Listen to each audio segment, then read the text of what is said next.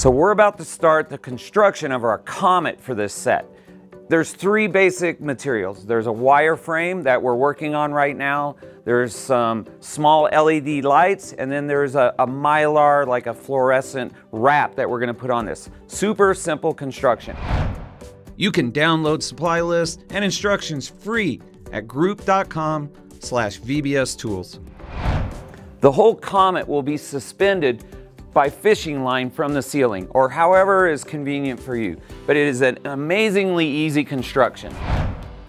Creating the body of the Comet, we doubled up the wire strips and twisted them together for more stability. To secure the top and bottom strips, we attached separate pieces of wire with zip ties perpendicular to the tail, kind of resembling a ladder. So we've created the head of the Comet out of two simple rings of wire. Okay, we attached them at the top and the bottom to help give it a little shape. And then we're gonna use the same zip ties to attach it to the tail. Okay, super easy. So I already did one of these. I'm gonna tighten it up. I'll get it a little bit tight, sort of position it. I kind of want it coming out of the middle of the Comet head. I'll tighten that up. Use it. You can use a couple, you can use however many you need.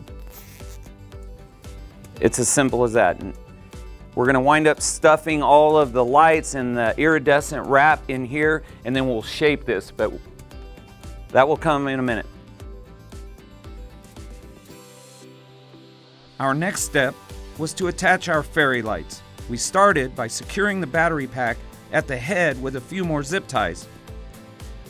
Then, with some simple Scotch tape, we secured the light strand down the tail of the Comet.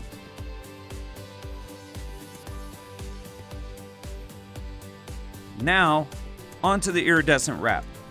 First, we crumpled it up along with the end of one of the fairy lights and then stuffed it into the head of the Comet. After that, we wrapped the entire Comet from head to tail, securing it along the way with a bit more tape.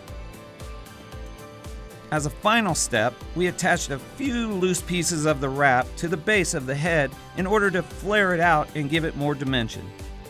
Don't forget to leave access to the battery packs so you can turn the lights on and off. And that's it. Be sure to watch the final assembly video to see how our set turned out.